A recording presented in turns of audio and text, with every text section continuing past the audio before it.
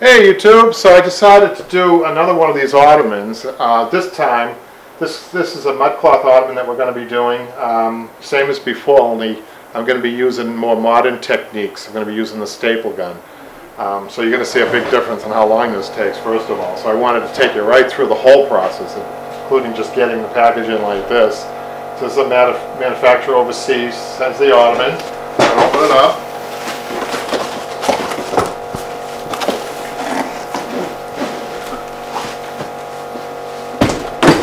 Nice package, and like on the other one, this I think with the mudcloth is a great underlay. It's not that I'm being lazy. I mean, I think that it's brand new, that we don't have to take it off. But on this one, I am going to take off the cambric, and we're going to put our own piece of cambric on. Take the cambric off first, and we have in the package. We don't have to worry about this yet. It's packaged up with the legs in it, like the other one. I'm going to put those aside for now because we don't want to upholster with the legs. They just get in the way. You'll see. Cut. Okay, so we have our stool. We're going to go over the cover, which is fine. I mean, anybody at home that doesn't want to go over the cover, you have a problem with that, just take the cover off, and you'll have a foam base here, and there's a little dacron in there. But having a base like this for the mudcloth with such a loose woven material, as you saw in the other one, that I think is desired. Okay, desired to have a nice base. So cut your cover about 3 inches more that you need and that you measure underneath. So what I mean is you measure from here with my fingers all the way to the other side, add 3 inches. That's what I did. So I'm going to place. I picked out a design on this, which I liked. And that's a preference usually for you guys, whatever you want, as long as it's going to fit the ottoman. I mean, you can't use something too close to an edge, obviously, you won't fit it. So what we're going to do is we're going to line up our diamond. This is a nice diamond shape here. This is the center point. I don't want to eyeball that. I want to take my tape measure and I'm going to measure that side to side.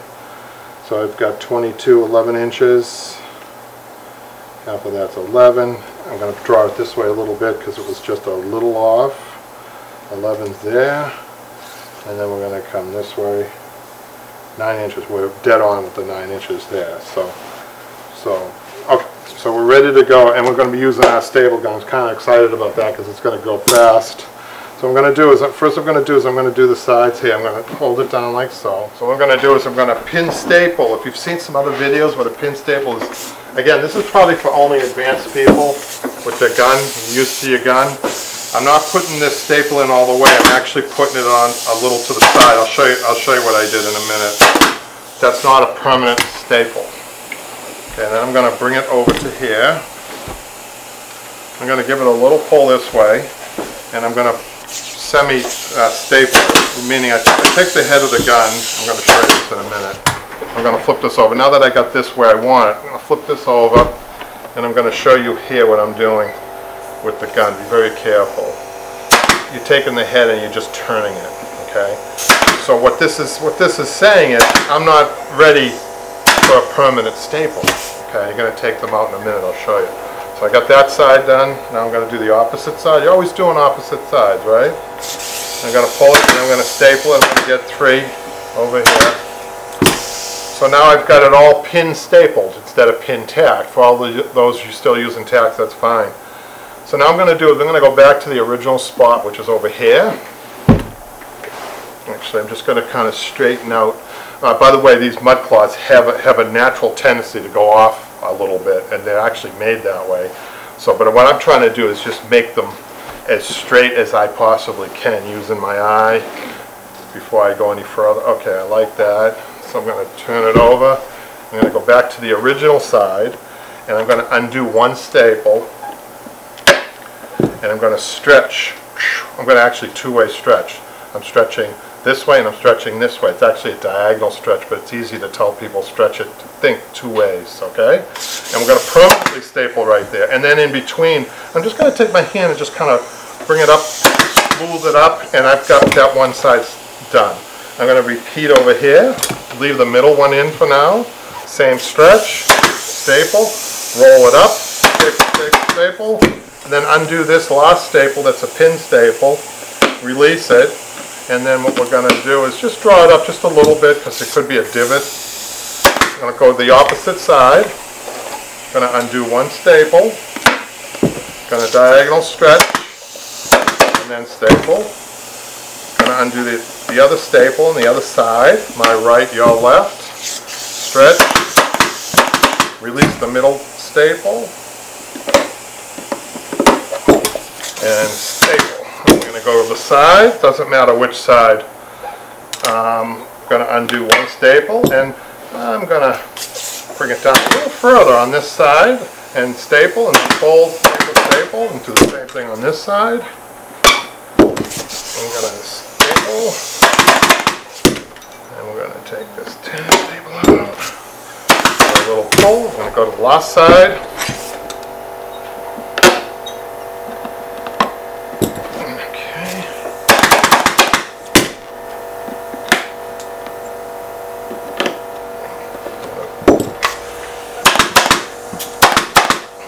Take that middle one out. Let's just turn it over to see how we're doing here. Nice, nice, nice. It's the tension that I want.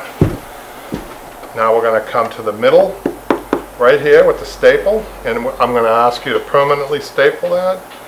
Pull it straight down right to the center of that leg hole where the leg goes. Staple. I'm going to do all of them. Staple.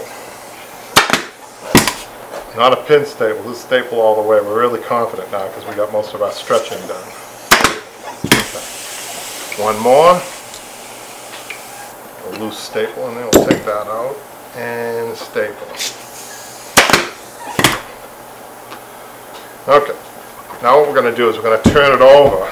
I want to show you guys. I'm going to have to come up here to show you. I want to try to get this as even as I can, pleats as evenly as I can. It's going to be a V pleat, right? I'm going to try to get it. I'm going to just turn it this way.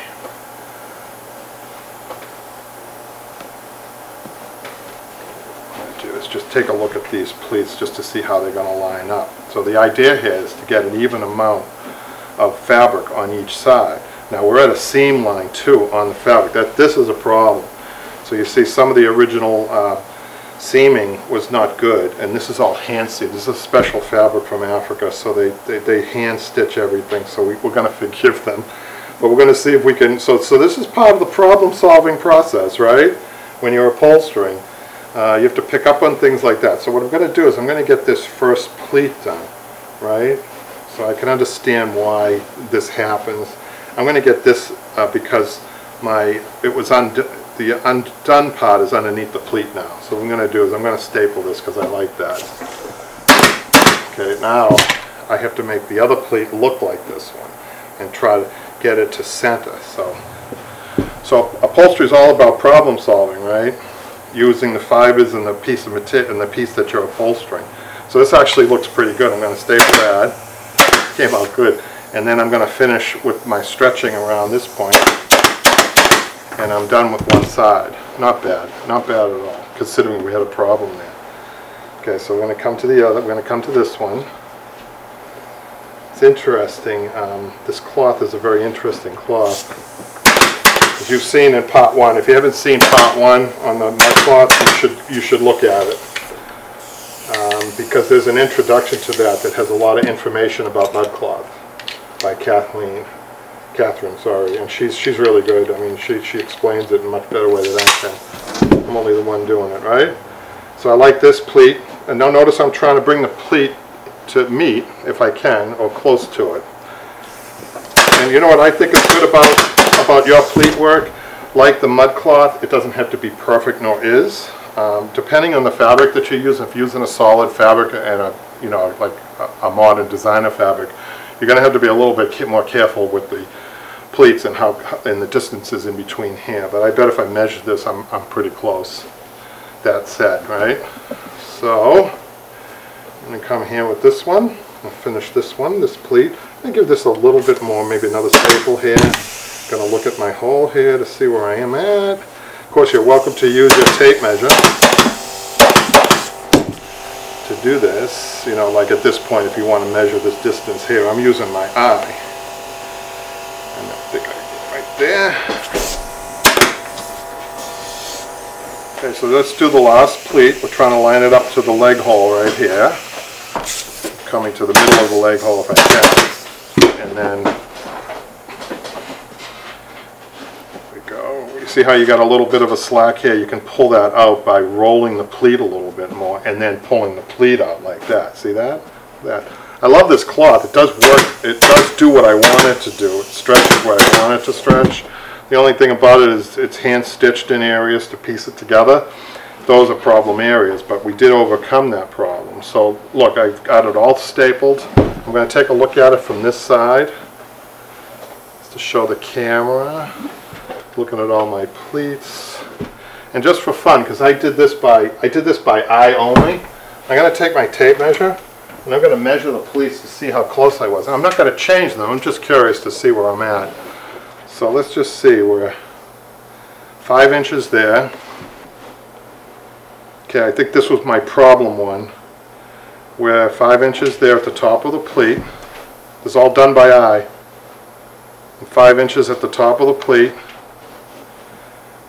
And I'm 4 inches here. So what I'm going to do is I'm going to just let this out a little bit more. Look at this. This stuff is so pliable that I actually can move my pleat work around. Look at that. So let's see what that is now. 5 inch. So I guess if I have any complaint about my work, it's too perfect compared to the mud cloth, which has imperfections. But that's the nice thing about this mud cloth that I like. It's all handmade in Africa. It's beautiful. So now look, I've got the bottom. I'm going to trim up the bottom around the legs.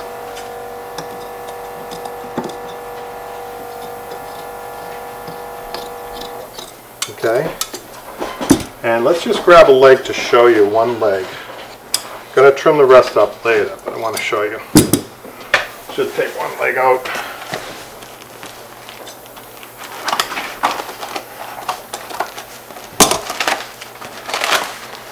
So on the other stool that I did, I anticipated some shipping that might happen on that. With this one here, we're not going to be anticipating the shipping, so we can finish this. It can be finished. So what you do is, you've got some screws in here.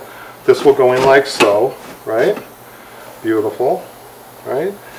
And actually, but before you do that, right, I'm going to show you a little trick. So the legs are going to go in like this. So because it's not being shipped as permanent, it's going to be pretty permanent, the legs. I'm going to tighten those legs up in a minute, show you. I'm going to trim first of all the way around here. If you don't have a sharp pair of scissors, you may want to try to trim this in layers. Really hard to cut all that layers. It is very thick, this cloth, this mud cloth is very thick. Okay, the easy way. Okay, so what you're going to do is you're going to take little pieces of cambric, the Celestra cambric, which is the lesser of the two cambrics. The other one is the antique cambric. When I say lesser quality, believe it or not, but it has more pliability, does what you want it to do. The antique cambric we use for antiques. We don't usually use it. So what I'm going to do is I'm going to cut 4 pieces of this in strips about 3 inches, let's say. 3 inches and about 6 inches long. It doesn't have to be perfect. You'll see in a minute why. 4. Okay. So we're going to take each one of these and we're going to fold it like across here first, and we're going to a couple of staples there and a staple here. And we're going to fold it to make it look neat on this side, covering our messy edges of the mud cloth, right? Okay, and then we're just going to do a little trim here, like so. I'm going to do that on all 4.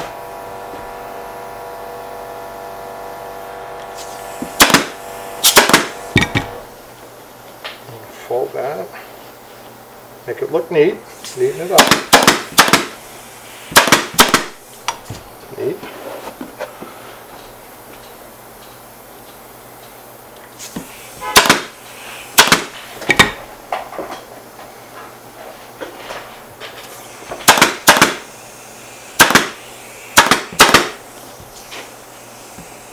One more.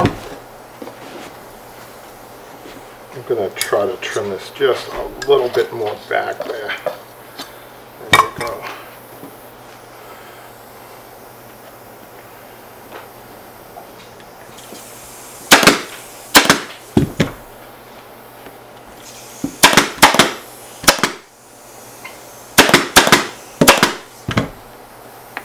Okay, we got all four of them at the edges that we want in front of the leg. Now we're going to just place our legs in, and we're going to push it to the front like so. I don't know if you saw that action I did, but what it does is it nestles up nice against the leg, and we're ready for our screw holes in there. Let me just show you with this one. I'm going to actually not move it this time. I'm going to show you. So make sure that our leg is faced the right way. It goes in like this. You see the receptacles for the screws right here. They go frontwards. So what I'm going to do is I'm going to push this forward. Look, did you see that, what I did? And then push down. It really gives it a nice finish on the front. Isn't that nice? And we'll do the other ones. Make sure you got it going the right way. And push in first. See that action? Watch, I'll show you again. Make sure you grab, you don't want to go this way, in other words. You push it in, and then you're twisting up like so. Okay, we're ready. Okay, so I want to show you, I've got 3.5 legs on, so I wanted to show you what I did. So they come with bolts. You want to put the washer on. You want to line up your legs, which we just showed you. Have a nice finish on this side, and you get these screwed really tight. So what we're going to be doing is we're going to be closing this up. So we want to make sure that these are tight. So this one's going to go in. We get an Allen wrench with this particular kit. We got an Allen wrench, which was kind of nice. And then we're going to really tighten that up. I just have that one screw to do. And I just want to show you how tight these legs are. Really, I kind of like the construction. It looks like a simple construction, but it really goes together nice and easy. So we want to make sure that we get all of them, you know, really tight. I've tightened these ones up. So look, they're all nice and tight. So now I have my finish on my outside of the leg. Now we're going to put the inside portion of the cambric on. So what we're going to do is we're going to put this on like so. We're going to fold one side first. Get a couple of staples all the way, no pin staples, all the way. That's what I like about this stuff. It's pretty forgiving. It does what you want it to do the first time. You might be wondering, why isn't he pin staple in the cambric? Well, you can do that if you're not sure. But the more experience you get, this cambric, the Celestra, really works well with the first staple. That's what I like about it. So look what I'm doing though. It doesn't mean you can't do anything to stretch it. I am stretching it lightly away from those two staples and two more staples, right? Going to do an end here. Going to trim it up a little bit. Going to get two staples in here. Have a nice looking finished product all the way around after we do this. So on the first mud cloth, I kind of liked what they had. They had a zippered piece of cambric, which you can do that. Not on this cambric. You need a heavier cambric, and not the antique either. They had a special cambric that they used to do the zipper. I liked it because I think that was being shipped, so we kept the cambric. Just in case the legs have to come off. This one here, I don't think it's being shipped, so we can finish it. Now that doesn't mean you can't get at the legs. In order to get at the legs, you just remove the interior cambric. If you can do it carefully, you can get at the legs, like for instance to tighten a leg up over time. Maybe one will loosen. Okay, so we have all four. Now you need to cut it. Okay, this needs to be cut. I'm going to, for the sake of the camera, I'm just going to try to cut it. If you at home, I'm going to do this first one. You won't see it, a lot of it, but then I'm going to do the other one. I'm going to go straight, and then I'm going to make what we call V-cut. Some people call it lie cut too. And it's actually one cut to the center, and then you V off to get to the edges of the leg. So actually, I'm going to finish this one off while the camera's there. I think that's a good angle for the camera. And staple. I pleat it. I'm going to show you this slowly now. I pleat around the leg like this. Look how nice this stuff kind of melts into where you want it. I did that with one hand. You can't do that with the antique cambric. The Celestra is what you want. Look at that. That's a good finish on that. So I'm going to show you this way here. It's going to come down straight, straight to about 1 inch, and then I'm going to V off this way, and I'm going to V off this way. I'm going to kind of tuck that in as a pleat, and tuck this in as a pleat. Undercover is working really nice with this pleat work on the cambric. Because look at it, almost like, you almost can't see it. I'll show you. I'll hold this up to the camera after I finish all my pleat work. You almost can't see that it's pieced in there. That's how good this stuff is. But some people have different ideas. That's fine. But I like this stuff. Okay, we're going to do another cut here. We're going to be straight, and then we're going to do a V. And I'm going to do it that way there. Watch this. That one hand, I can work this. I can work this material over our work, over our piece that we put in front of the leg, and staple.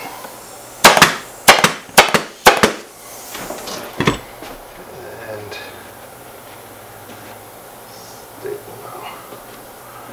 Look at that.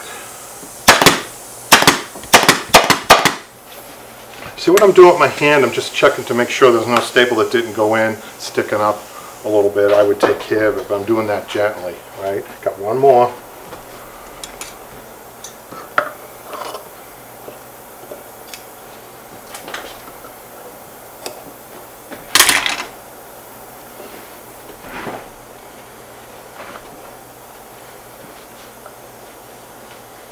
I'm getting it nice and around that leg. Nice pleat work. Got a little piece of cambric sticking out, which I put tucked in.